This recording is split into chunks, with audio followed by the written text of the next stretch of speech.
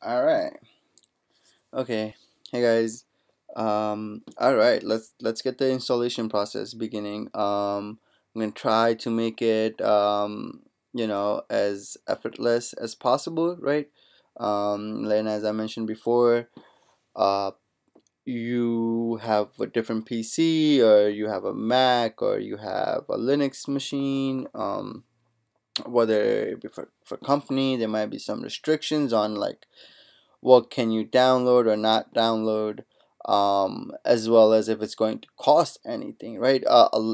Mm, so pretty much every single tool that you need to create the automation framework is open source, okay? Which is amazing. It's open source, free to use, and all the tools are open source.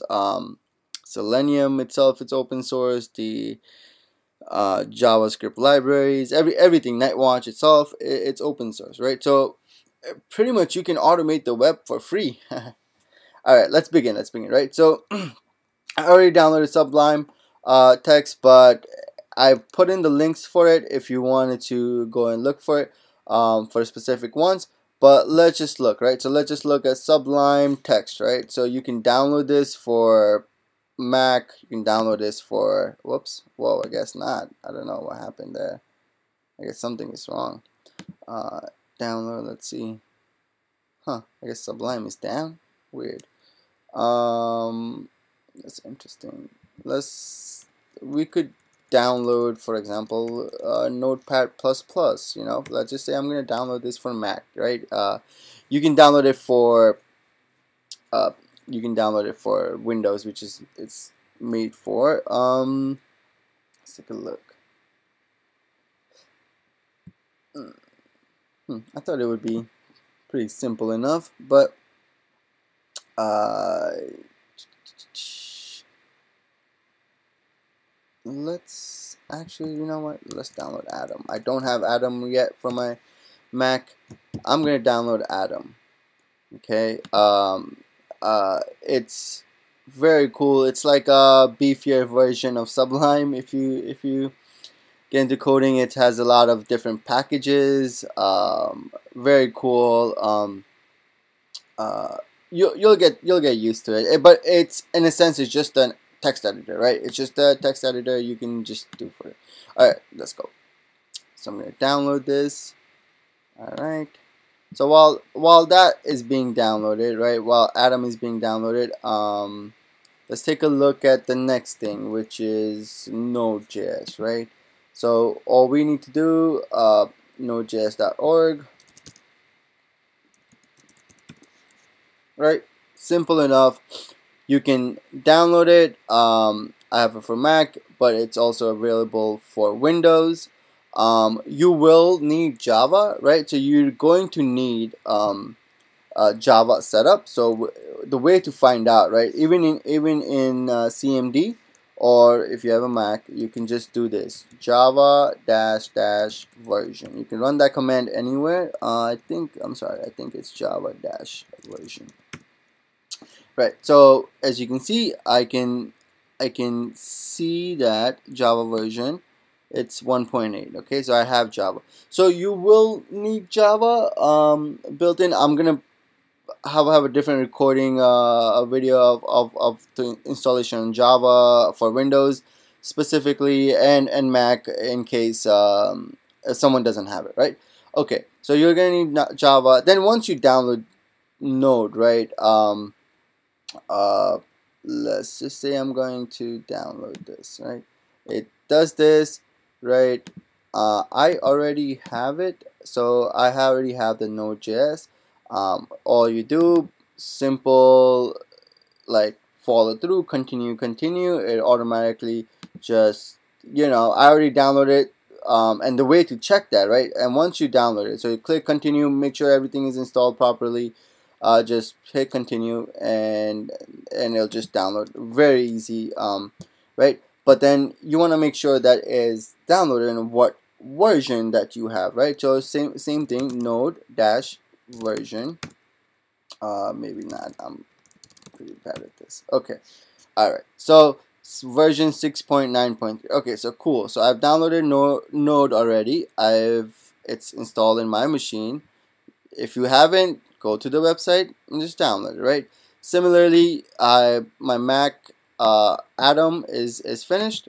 Open it up, unzip it. Alright, and there we have it.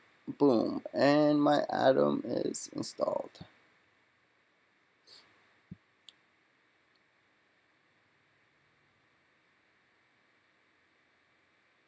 Cool. Not right now. Okay, cool. There we go, a text editor, right? But similarly, I could just open my folder, my projects folder. Let's say where.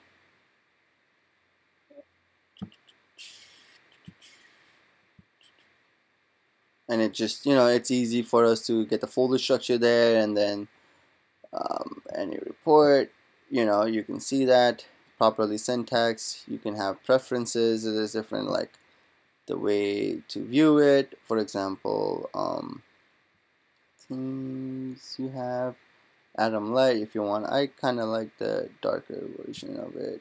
Okay, so let's see if that changed. See, so now I can, let's on the dark one. Okay, cool. So that was Atom. Now what else? So we did two things. We did the Atom and we did Node. Right now we need to download the Selenium server, right? So what you do is you go to Selenium, their website. You go to download, okay, and you're gonna download the standalone server, Selenium standalone server, which basically it's just a jar file that, as you can see, I'm gonna show you in the folder. Selenium standalone. Let's just leave it like that for now. Okay, so that's all we need to do.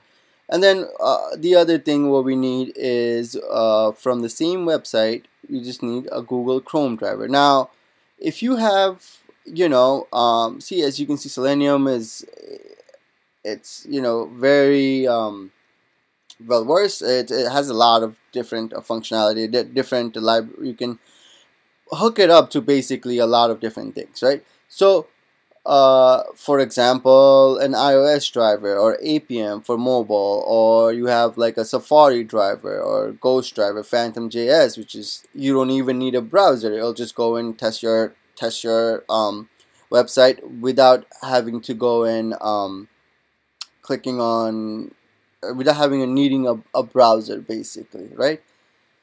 Okay, so I just need Google Chrome driver for our purposes for now.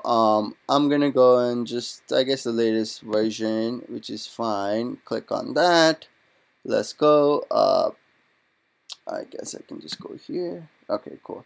Go there and then just whichever latest version, right?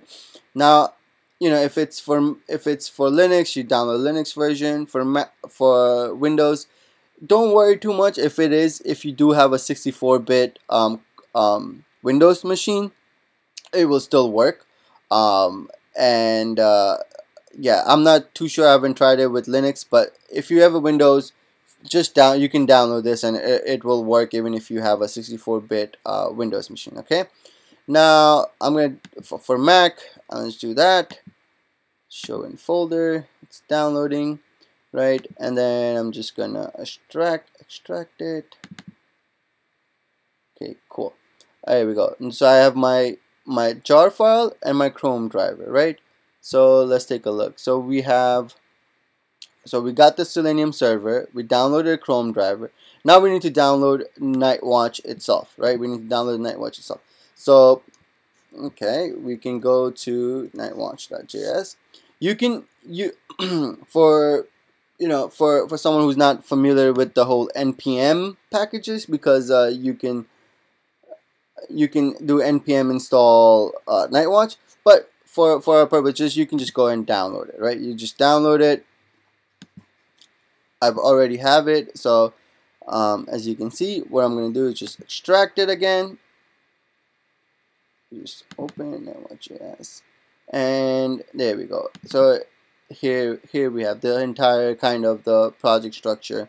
Now the problem that we have is so we basically installed all the tools that we need, but what's going to happen is that in order for us to run the test, right, for example, when we this is the problem that a lot of I've seen a lot of people face, is that they know what it is, they we know how to install everything and understand the automation testing, but what tends to happen is that, as you can see, it says install the server. We did, so we follow the project structure. We install a node, we install Nightwatch, we install the Selenium server, and we installed a Chrome driver to run our browser, right? Now it doesn't necessarily tell you where and how to configure all of this, right? Or configure the structure. I'm gonna show you a little bit. I'm gonna show you what the difference is. The difference between what we're going to do what versus, so a normal Nightwatch structure, it looks like that. Let me open the other one, and then the new structure. Okay, let me just side by side compare all of these two, right? So what happens is, a normal Nightwatch, we just downloaded, we saw this, right? We saw the structure, right? Bin folder, these are all of there. But what tends to happen is that it gets a little bit confusing, and it doesn't know where to run it, and there's things in there that we don't necessarily need, that we may not need. It has a lot of the things that are already built in, it's already there, and it kind of confuses a lot of people, and even me when I first started, right? So what I tended to do was I created my own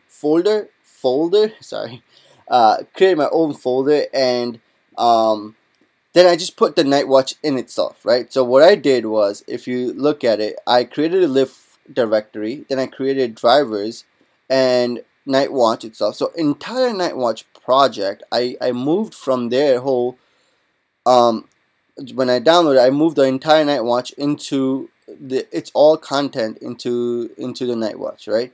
And then I created a log directory, some report directory, and test, and created the nightwatch.json and nightwatch.js files outside the directory itself. So you're able to control a lot more for it. But so this is the difference. This is where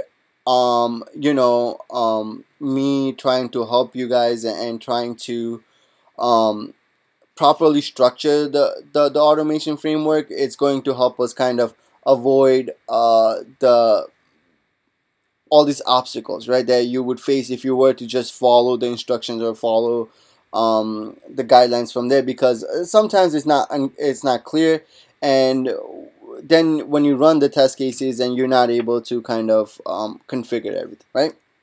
So we install everything. In the next video, I'm going to go in depth on how to create your first project, and how to move all the installation that you've done, right? Installation and all these different files and what it means and how it works and so forth, right? All right. Well, thank you everyone. I'll see you in the next class.